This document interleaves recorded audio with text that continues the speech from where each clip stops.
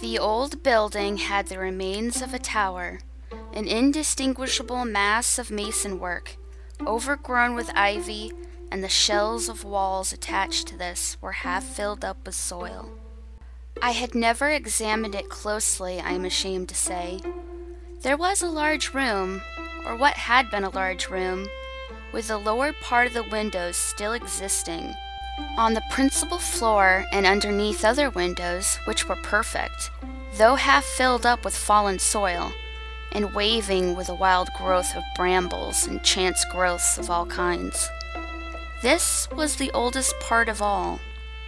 At a little distance were some very commonplace and disjointed fragments of building, one of them suggesting a certain pathos by its very commonness, and the complete wreck which it showed.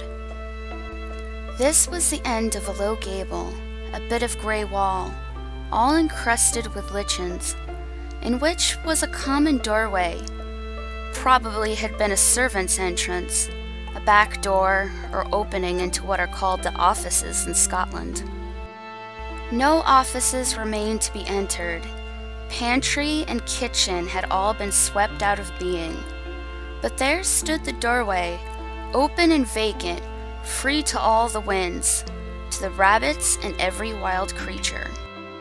It struck my eye, the first time I went to Brentwood, like a melancholy comment upon a life that was over. A door that led to nothing, closed once perhaps with anxious care, bolted and guarded, now void of any meaning. It impressed me, I remember, from the first, so perhaps it may be said that my mind was prepared to attach to it an importance which nothing justified. The summer was a very happy period of repose for us all. The warmth of Indian suns was still in our veins.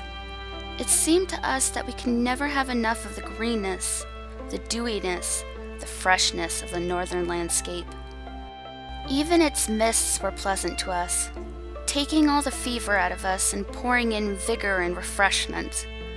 In autumn we followed the fashion of the time and went away for change, which we did not in the least require.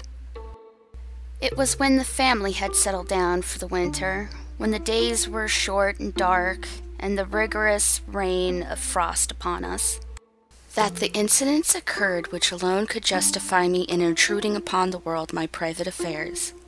These incidents were, however, of so curious a character that I hope my inevitable references to my own family and pressing personal interests will meet with a general pardon. I was absent in London when these events began. In London, an old Indian plunges back into the interests with which all his previous life has been associated, and meets old friends at every step. I had been circulating among some half-dozen of these, enjoying the return to my former life in shadow, though I had been so thankful in substance to throw it aside, and had missed some of my home letters. What with going down from Friday to Monday to old Benbow's place in the country, and stopping on the way back to dine and sleep at Sellers, and to take a look into Cross's stables, which occupied another day.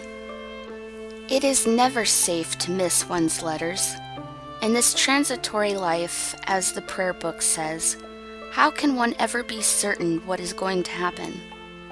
All was well at home. I knew exactly, I thought, what they would have to say to me. The weather has been so fine that Roland has not once gone by train, and he enjoys the ride beyond anything.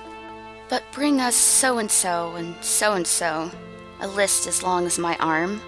Dear girls and dearer mother, I would not for the world have forgotten their commissions or lost their little letters for all the Benbows and Crosses in the world.